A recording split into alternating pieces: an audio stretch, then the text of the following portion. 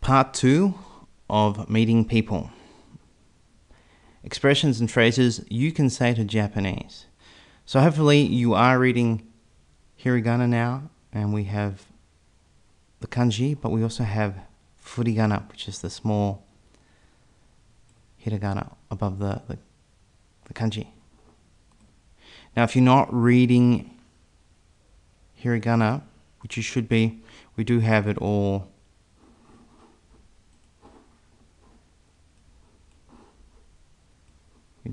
here for you in Romanji. But really, you should avoid learning Romanji and just learn hiragana and get straight into the kanji. So, you're meeting Japanese and you're introducing yourself. And this is what you should say. はじめまして、ジョンです。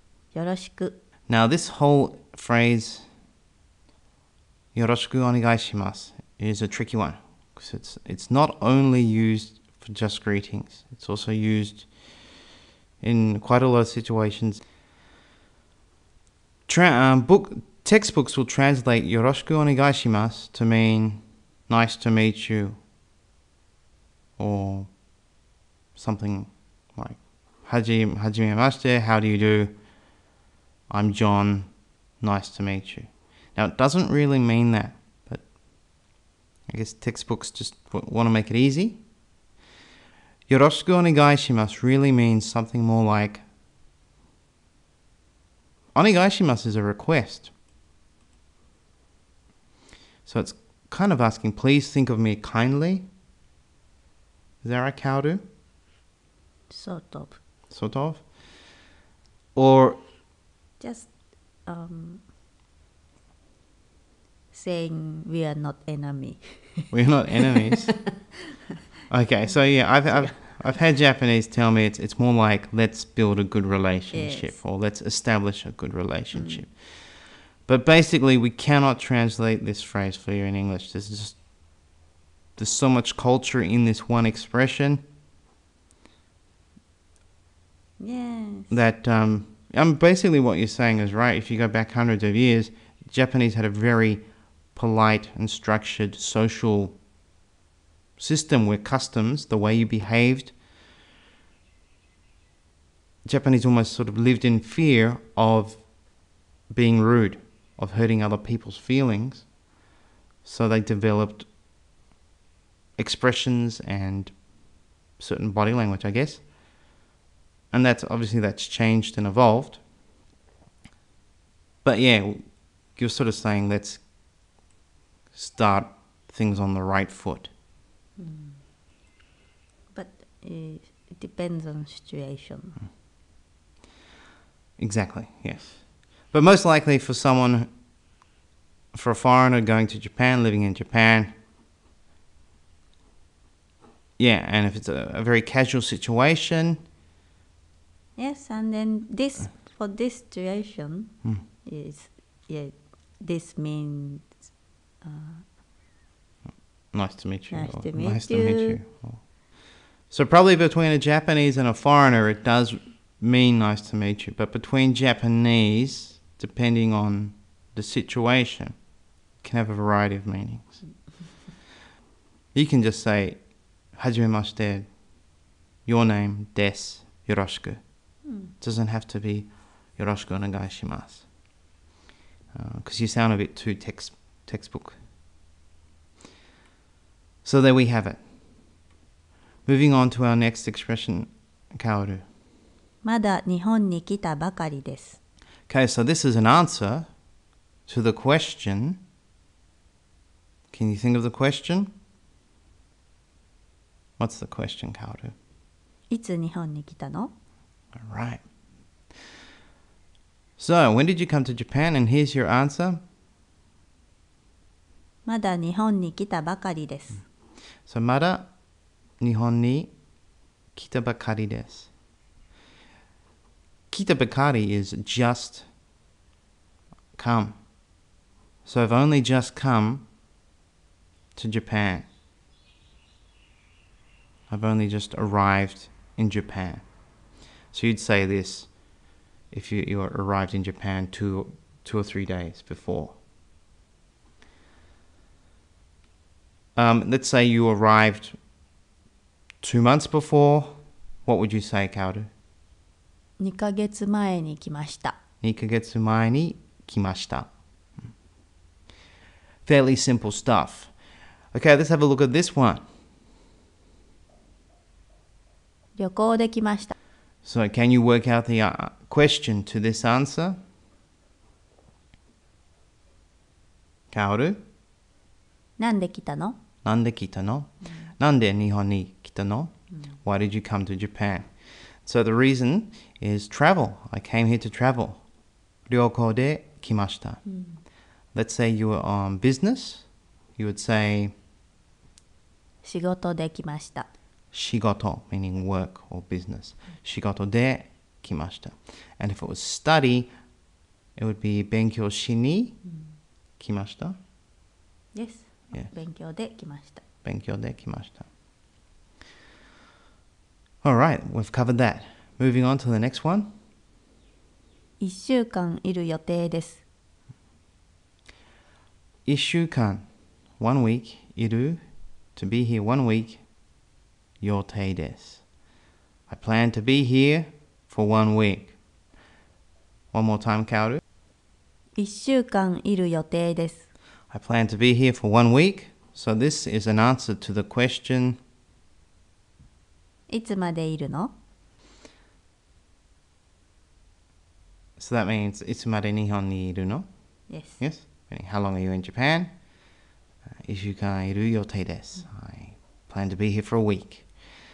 And this is really simple. You just have to remember this. いる予定です and you can change the time frame. So it could be 1ヶ月間いる予定です。1年間いる予定です。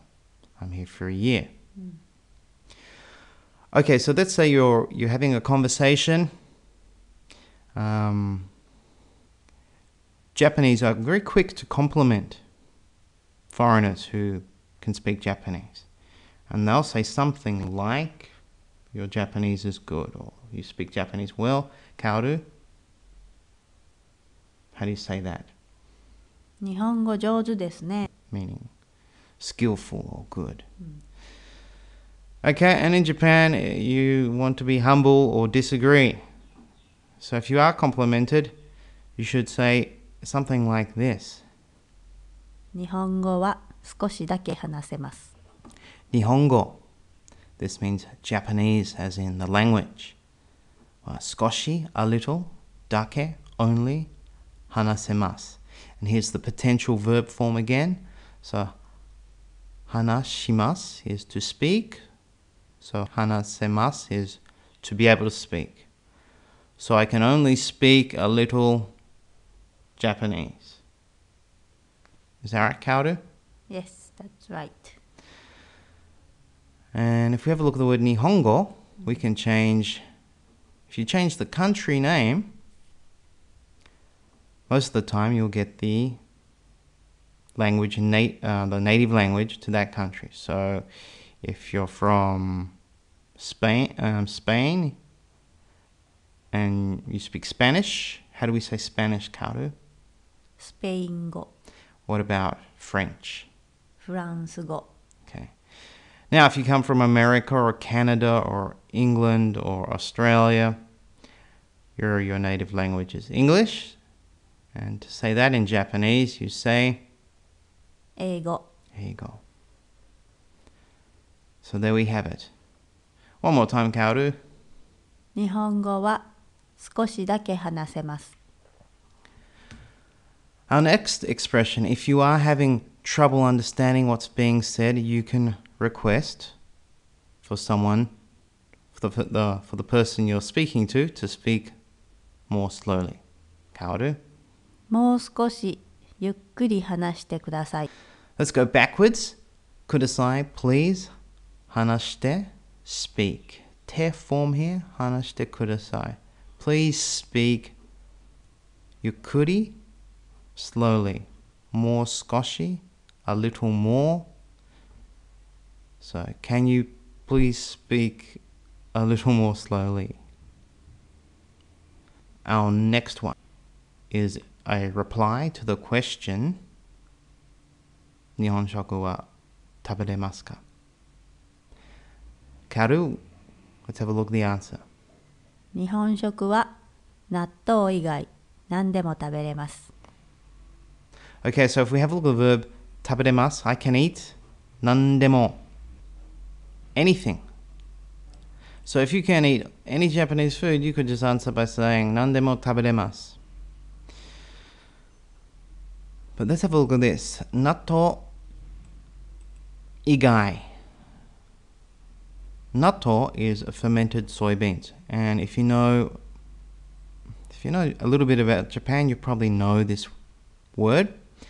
Fermented soybeans. It took me about 10 years to become to like them.